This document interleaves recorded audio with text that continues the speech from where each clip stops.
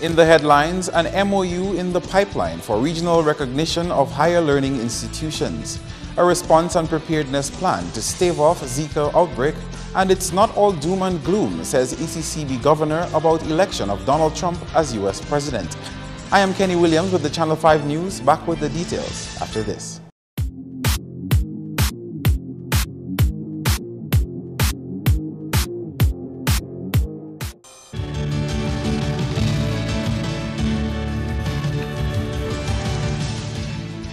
Thank you for staying with us. First up, the National Accreditation Board is working with CARICOM counterparts to improve region-wide recognition of higher learning institutions. Executive Director of the National Accreditation Board, Rock Bruno, says it is working with the Caribbean Area Network for Quality Assurance in Tertiary Education in developing a related Memorandum of Understanding. We are currently working on a Memorandum of Understanding whereby we would it would be automatic that any institution which is accredited in any one country in the region, CARICOM region we are referring to, would be automatically accepted by the other accreditation agencies in the region. All the members of CARICOM do have established accreditation boards or agencies, and all of them are in agreement with that. But the final decision in terms of signing it, we have to discuss that with the Ministry of Education, more specifically with the Minister of Education. He explained that the memorandum is expected to cover a variety of areas linked to the delivery of quality education. Quite a number of areas. You would have to look at the registration of institutions, the accreditation of institutions, the manner in which their programs are developed, the personnel involved in training at the tertiary level. So we would be all, as it were, speaking from the same Bible, singing from the same song sheet, so that, which would in turn eliminate bureaucracy and provide for a smoother, seamless process of integrating the Caribbean, which is what the ultimate objective is. The board was set up through legislation in 2006 and serves as a quality assurance regulator of post-secondary and tertiary level educational institutions. On to health news now. A comprehensive preparedness and response plan is being developed for Dominica as health authorities fight to stave off a Zika outbreak. The Chief Medical Officer, Dr. David Johnson, told a first-ever Zika consultation that the plan, in partnership with PAHO, is at a very advanced stage. Components of the plan include surveillance and reporting, laboratory testing, risk communication, advice was given with regards to personal protection, environmental management to include source reduction and strategies for response to high-risk areas. And part of our plan included the clinical management of Zika in pregnancies and clinical management of cases of Guillain-Barré and other neurological complications. Johnson has confirmed there have been no reported Zika cases on island for more than 2 months. We still cannot drop the ball in terms of our response to Zika. We still need to continue actively monitoring and looking at the management of the few pregnant mothers who have been diagnosed of Zika. I am therefore pleased that the Pan American Health Organization is providing technical support and financial support to Dominica in finalizing our Zika response plan. Meantime, Permanent Secretary in the Ministry of Health, Helen Roye, is hoping that when complete, there will be enforcement of the response plan across the board. It is my hope that the guidelines developed will be a blueprint to guide our policymakers and service providers towards delivery of an articulated vision. I also hope that this plan will be a working document to be supported by operational plans and will be executed by heads of departments as the time continues to go by. This required, as you would realize, the stakeholders' input, and this we expect will form the basis of a national Zika plan. The first confirmed case of Zika locally was recorded in March 2016 and has been dealing with an increase of cases since then. In the face of a new threat, the Ministry of Health developed a response plan to Zika. We had the opportunity to revise our vector control plans, and Cabinet also approved funding for our exorbitant budget submitted by the Ministry of Health. We received commendation on our efforts for an effective response to Zika. This, however, has not made us contented, as we know the challenges that we can face from time to time as it relates to even other vectors. The governor of the Eastern Caribbean Central Bank has weighed in on the election of Donald Trump as the U.S. president. The inauguration of Donald Trump as the 45th President of the United States will be held on Friday, January 20 in Washington, D.C. ECB Governor Timothy Antoine says we'll have to wait to see what Trumpism will mean for the Caribbean.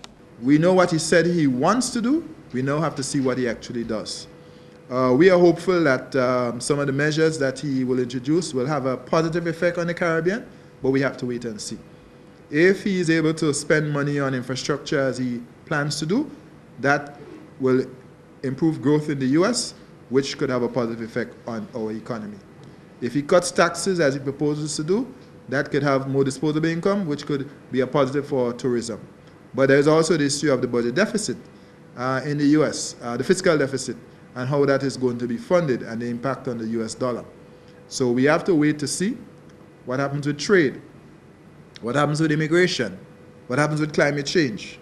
So at this moment, we are very much in watching closely, analyzing, and looking for opportunities. So we don't think it's all doom and gloom, but I think we have to be nimble and be prepared to see the opportunities quickly and then seize them. Coming up, we'll tell you what good news is on the cards for Dominica's economy.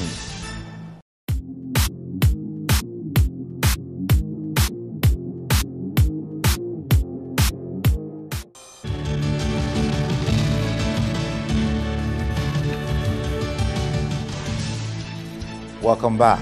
Two top-of-the-line bobcats are among an over $600,000 donation to the Office of Disaster Management from the U.S. Embassy. Andrea Louis has that story. On Thursday, U.S. Ambassador to Barbados and the OECS, Her Excellency Linda Tagliatella, made the presentation of 2 bobcats, 2 industrial water pumps, and 2 tower lights on behalf of the U.S. Southern Command, which is a branch of the United States Department of Defense. The ambassador says that while the U.S. provided help to Dominica in the wake of Tropical Storm Erica, the contingent on island had identified some areas of need. The Embassy's Military Liaison Office also identified the need for clearing roads and having water pumps. Today, I am pleased to offer Dominica 2 bobcats that will allow the Office of Disaster Management to more quickly and effectively respond to future landslides. In addition, the new tower lights will permit operations to be conducted 24 hours a day, 7 days a week, thereby opening roads to communities much more quickly than in the past. The water pumps are designed to rapidly reduce flooding to low-lying areas and will also allow recovery operations to be conducted in an expedited manner. The donation was made under the Humanitarian Assistance Program of the U.S. Southern Command. Receiving the approximately $670,000 worth of equipment on behalf of the ODM was Minister for National Security, Honorable Reuben Blackmore. And this will help us a long way in our whole effort to not only to respond, but the whole process of mitigation, which is so critical for us. Of course, taking into consideration the realities that we're confronted with. Persons say Dominica is a nature island. Wonderful scenery, nice topography. But there are certain realities that we have to live with. And hurricanes, adverse weather conditions, and of course, the assistance that are given to us over the years are greatly appreciated. The U.S. ambassador also revealed that the United States Southern Command is in the process of designing, funding, and building 2 disaster relief houses in Dominica, one in Castle Bruce and one in Cotton Hill near Portsmouth. Andrea Louis, Channel 5 News. Dominica's economy is projected to grow by 3.2% this year and 2018. That's the good news Eastern Caribbean Central Bank Governor Timothy Antoine brought on his first official visit to the island this week. The projection at this stated that the Dominican economy will grow by 3.2% this year and again by 3.2% next year. And we believe, based on what we've seen so far, that it is quite possible that it can meet those projections. Projections from the ECCB was for member states to grow their economies by 5% in 2015. However, this was not the case in Dominica due to Tropical Storm Erica. What's our target? We're targeting 5%. Last 2015, only 2 countries hit 5%. Grenada 5.2, St. Kitts 4.9. What happened in Dominica? Well, I think you know, in Dominica actually contracted by 2.5%. But you know what? Before Erica, we were going to grow by, what, 2.8%. After Erica, the economy declined overall by 2.5%. That's the power of a natural disaster. Last year, 2016, our initial projection is that the economy grew by 1.7%. That number will probably change when we get additional data now that the year has ended. On the music scene, greater exposure for Dominica's artists on the international scene is on the agenda of the Association of Music Professionals for 2017. Chairman of AMP, McCarthy Marie, told the Channel 5 News 3 training courses hosted by his association in 2016 has helped poise Dominican musicians to reap more benefits from the music industry. And to do that, we have a plan that we're going to execute, which will involve, 1, making a compilation CD that will be very well packaged, which will be mostly given out to people in the business for promotional purposes. And then we will do some showcases of the artists in Martinique, Guadeloupe, and France. And in the meanwhile, of course, we've partnered with a television company that has outlets from South Africa all the way to Senegal, Ivory Coast, Cape Verde Islands, etc., and Martinique and Guadeloupe, to work with us to promote Dominica's artists. Marie pointed out that there are 2 factors which can affect the success of this mission. 1, that the recordings must meet some technical consideration in terms of quality, as well as understanding how the business of music functions. This is why we put on the course on the business of music, so that people can know how you actually make money on it. Because making money on music depends entirely on an understanding of copyright, what's called related rights. And if you don't know that, and you don't have anybody who works with you who is au fait with how the thing works, you will miss out on most of the money that you ought to make. In 2016, Prime Minister Roosevelt Skerrit made available $500,000 to develop the music industry in Dominica, and Marie says this money, when approved for disbursement, has helped the musicians in Dominica. $100,000 of that sum has been spent so far. But the way we do it is we write up a project, and we justify why we are doing it, and we put a budget on it, and they send it to the Prime Minister's office for approval. After it's approved, then we execute it. So we don't have $500,000 in our bank account which we are spending. So this project I just told you about there, which is to say taking the artist to the market and the steps that are necessary to do that, we have to write up a project and submit it to the Prime Minister's office for approval before we can actually officially announce that we are doing it. AMP is also working with the Cultural Division to source a foreign voice trainer to assist singers and potential singers on island. And to wrap things up with a carnival item, a new carnival princess will be crowned on February 12. The 6 contestants vying for carnival princess were launched on Wednesday. Here they are. Standing before you is 9 years old Miss Odessa Dennis, a gem from the scenic fishing community of Fonseca. I am proud to say that I am representing the Bagatelle Primary School. I am 9-year-old Miss Janelle Phillip, representing the Grand Fund Primary School. I am a 10-year-old Miss Maya Bell, proudly representing the Salbert Primary School and the Kannaga Territory by extension in this year's Carnival Princess Show, and I am contestant number 3. Hailing from the prestigious community of River Sirik and proudly representing the Mount John Primary School is intelligent and energetic 10-year-old Miss Simone Moses. I am 10 years old Farizina Basir, a proud student of the at Kingston Primary School. From the historic town of Roseau, I am bold, beautiful, and intelligent 10-year-old Jewel George. And I will be representing the St. Martin Primary School at the 2017 Carnival Princess Show. That's news. Stay tuned for your sports highlights.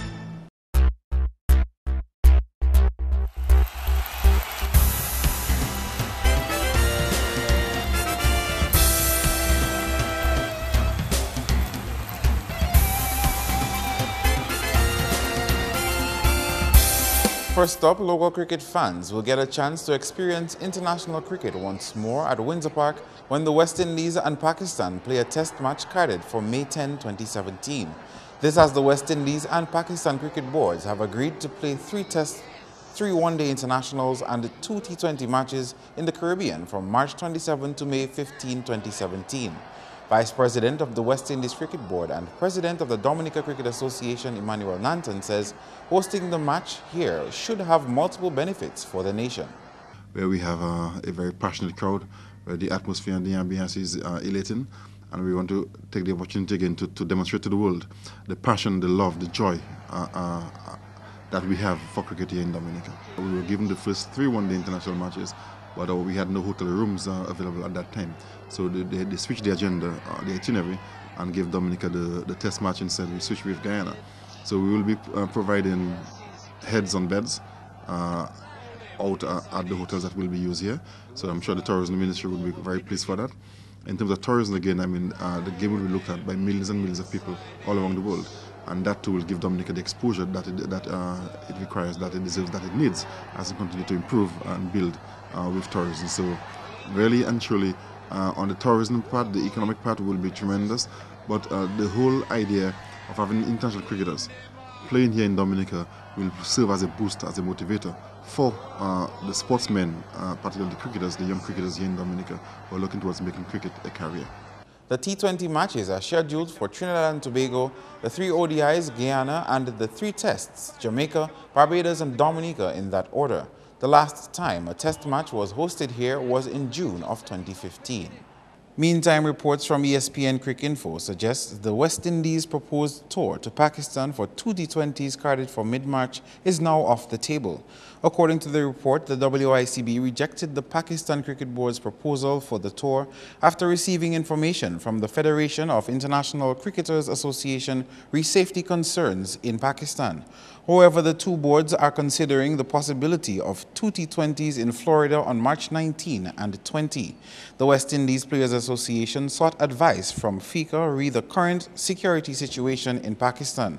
FICA reported back to WICB citing the risk level in Pakistan remains at an extremely elevated state and that an acceptable level of participant security and safety cannot be guaranteed. Earlier this week, FICA warned that player safety and security could be compromised when traveling to Lahore for Pakistan's Super League final scheduled for March 5. Moving on to football, where Police Sports Club hammered All Saints FC 4-0 in action from the DFA Division 1 League on Wednesday. Bath Estate and the Gully Dream Team had to settle for equal points when the scores at the end of that match were 1-1. And the game between RC Doctors and Exodus Football Club was called off due to weather conditions. Meantime, the league continues on Friday, where Newtown Juvenile Football Academy Harlem United will take on AW Soufriere Spartans at Newtown Playing Field at 6 in the evening. And in the DFA Flow Premier League on Friday, Wacky Rollers will take on Northern Concrete and Steel Bombers from 6 p.m. at Dublin. Back with more cricket, we can tell you that India A won the tour match against England 11 by 6 wickets with 62 balls remaining on Thursday. England made 282 all-out in 50 overs batting first. Johnny Bairstow got 64 of 65 balls, while Alex Hales supported with 51. Set 283 to win, India A equaled the target with 4 wickets fallen in just 39.4 overs. The top scorers were A. Rahani, who supported with 91, with half-centuries from R. Pant, who scored 59 off 36 balls, and Sheldon Jackson, 59 off 56 balls. In the South Africa versus Sri Lanka test, South Africa posted 338 for 3, batting first after 90 overs at the end of day 1 on Thursday. Jean-Paul Domini scored 155, while Hashim Amla was undefeated on 125. Moving on to secondary school sports, we can tell you that fortunes favored the St. Mary's Academy in the 13 and under category in the Sports Division Secondary Schools football competition on Wednesday. The SMA squad dominated play on the day to defeat Castlebrew Secondary 3-0.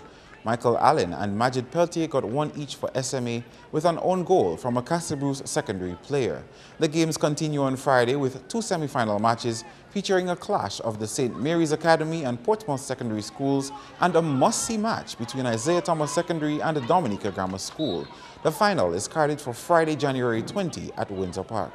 Meantime, there were wins for the Portsmouth and Isaiah Thomas Secondary Schools in the Sports Division Netball Championships on Wednesday. Selena Langley was the star on the court, scoring an impressive 95% of the goals for PSS, netting 81 out of 91 attempts to help bring her team to 85 against Wesley High School's 0 in the under-20 category. Isaiah Thomas Secondary escaped with a narrow victory against PSSB with game scores 14-13 in an under-16 encounter.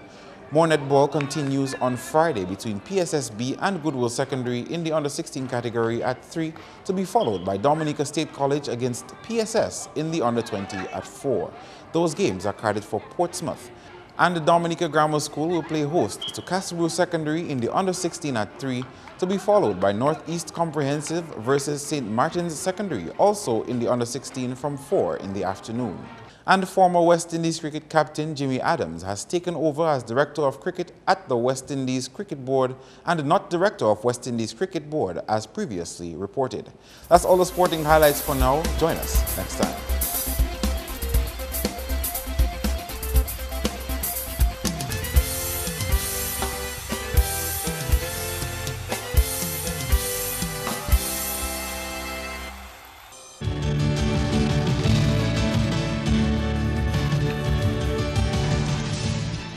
Your weather forecast is next. Good evening and welcome to tonight's weather broadcast. I am your presenter, Annie Coretta Joseph. Weak and stable conditions continued to affect the region today as a result of a southwards dipping frontal boundary, resulting in partly cloudy to cloudy skies. Visible satellite imagery showed this band of low-level clouds over the central Lesser Antilles today. Radar imagery indicated some scattered showers, mainly over the southern windwards during the afternoon. Conditions for tonight, partly cloudy skies with a few scattered showers, and tomorrow, partly cloudy to occasionally cloudy skies with some scattered showers. Sea conditions, rough in open water with waves expected to peak up to 12 feet. A small craft warning remains in effect up till Sunday. All users of the sea and persons in low-lying coastal areas, you are advised to be vigilant and to exercise caution. Taking a look at weather conditions into the weekend, partly cloudy to occasionally cloudy skies with some scattered showers. Some windy conditions can be expected on Saturday, winds coming from the northeast at 40 kilometers per hour. A further increase to 45 kilometers per hour is expected on Sunday. Across the region tomorrow, partly cloudy to cloudy skies with some scattered showers can be expected throughout. On the international scene, clear skies in New York, partly cloudy skies in Miami, some snow showers in London, partly cloudy skies with some showers in Caracas, clear skies in Beijing, and some cold temperatures expected in New York, London, and in Beijing. The sun will rise tomorrow at 6:35 a.m. and set at 5:54 p.m. For up-to-date information, log on to our website at weather.gov.dm or call the weather hotline at 447-5555. Thank you for viewing and join us next time. Good night. To end the news, the headlines again. An MOU in the pipeline for regional recognition of higher learning institutions. A response and preparedness plan to stave off Zika outbreak. And it's not all doom and gloom, says ECCB Governor about election of Donald Trump as U.S. President. Feel free to contact us at news@mapin2k4.com. You can also access our past newscasts on our YouTube channel. On behalf of the entire production team, I am Kenny Williams, and to all our viewers around the world, thank you for watching. Join us tomorrow.